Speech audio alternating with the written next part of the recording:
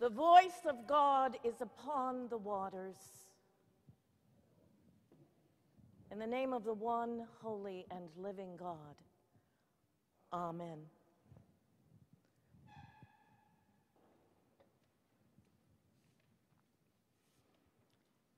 It would be too easy to begin with my outrage.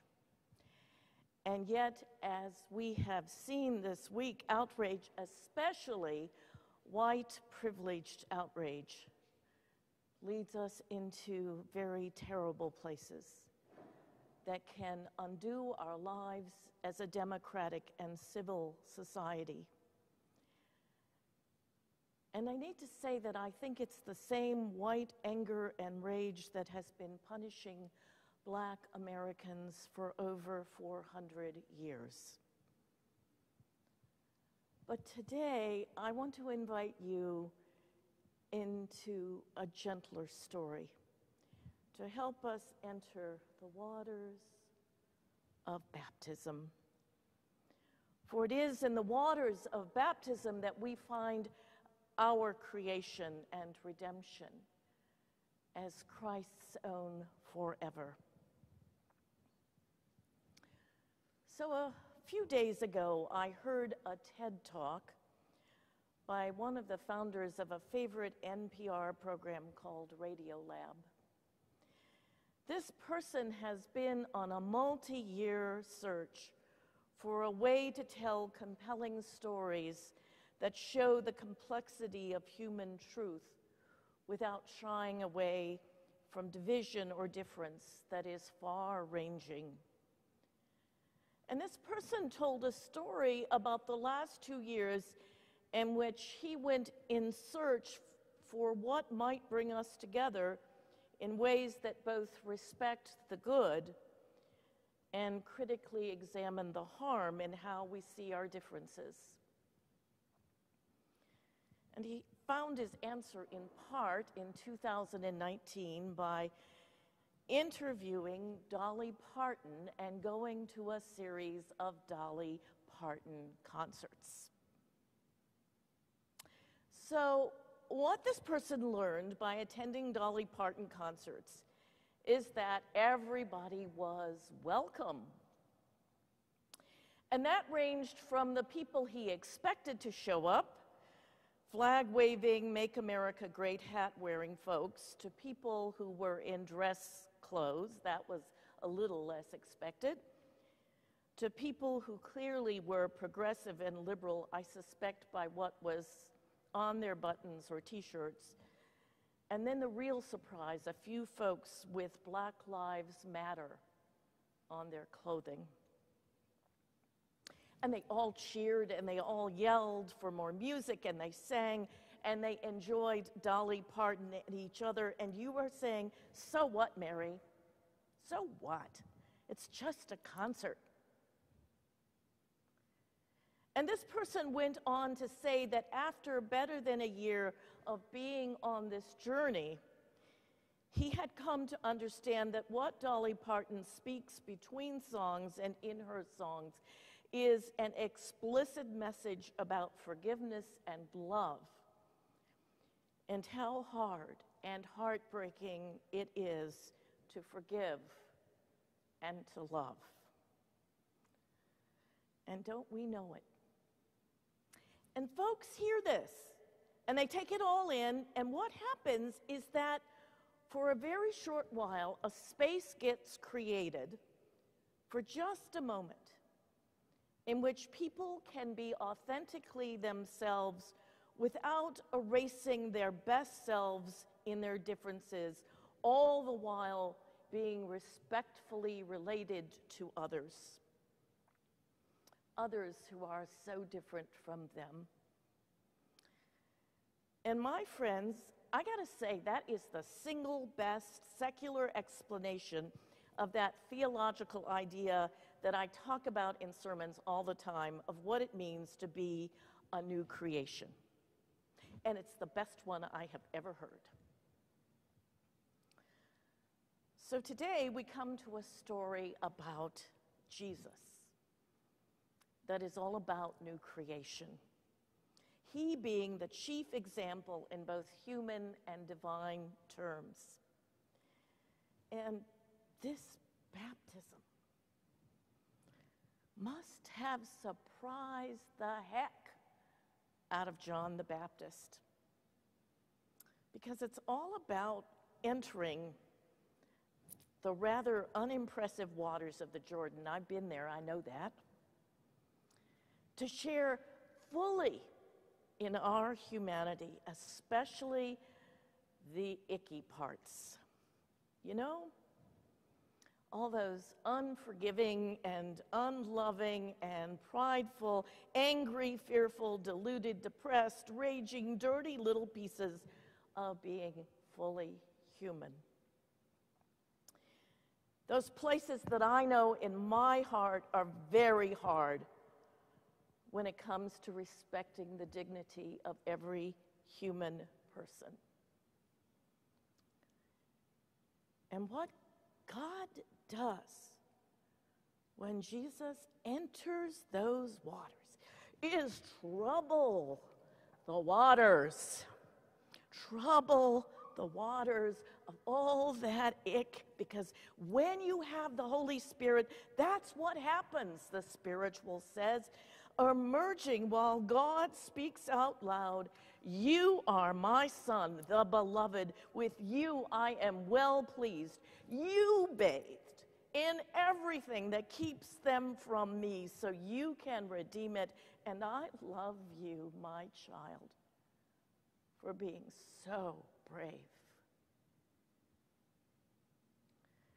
What Jesus does in this act of baptism is create the space, the place, the relationship with God for us, for each and every one of us, in which we both understand all that makes us human, makes us so different from God, and is often so bad and sinful, and also what is so gloriously possible.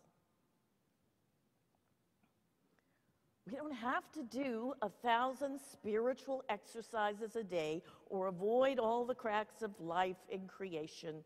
The baptismal covenant just assumes we're going to get it very wrong some days. We don't have to be perfect just for God, maybe to love us. Instead, Jesus, in this one act, brings all that creatureliness, that humanity, into a restored image of God. This baptism creates the community that helps us to see the hope that no matter what is spinning out of control, what has gone awry, with respect to forgiveness and love, we will be forgiven and loved. Now, it's important to say here that we do this with God's help. And we have to trust and accept the grace of this gift that is given. You can't keep marching around claiming, geez, I would be, I could be, I should be loving and forgiving if the devil hadn't stolen that away from me.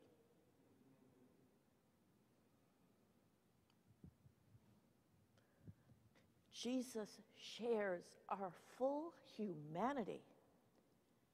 And while, as my least favorite hymn says, Jesus is the sinless one to Jordan came, he has swum in the absolute swamp,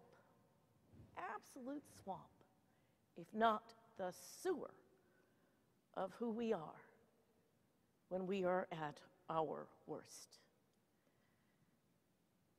And moreover, he has troubled the water, so it becomes no ordinary cleansing. It becomes that thin space, place, possibility to be changed into the unique person God has made each and every one of us, beloved and available to love this achy, heartbroken, sin-filled world full of folks just like us. It is that love, that forgiveness that changes everything. So what's different here from a Dolly Parton concert is that this is not a one-concert opportunity. Baptism, as we will voice in a moment in our baptismal covenant renewal today, creates a household of God. That's what the church is. Like it or not, in Christ, we are all related. Oh dear. That's what a congregation is. We are the family to whom you come home to be loved and forgiven. We are the open door, the open hearts to any stranger that says, by God's grace, we will love you and forgive you, and in doing so, trouble the muck of your life in ways that we believe and we hope will help you know that wherever you are, you know that you are loved and forgiven, and that a relationship with God, with the household of God, is yours at any time. We are not a one-night stand. We are the community of faith in all times and in all places until the Lord Jesus takes us all home to God. By baptism, each of us is a new creation as surely as Jesus. Forgiveness and love, forgiveness and love, love and forgiveness. You know, that's all we really have in this life. And Jesus is troubling the waters of our lives. And for that I say, hallelujah. So wade in the water. Wade in the water. Wade in the water, children. Wade in the water. God's gonna trouble the waters. Let the waters of your life be troubled by the Holy Spirit, because as John Lewis said, out of that holy water comes good trouble. And perhaps a voice from heaven may be saying to you and to me this day, these are my children, my beloved, and in their love and forgiveness, I am well pleased. In the name of God, Father, Son, and Holy Spirit, amen.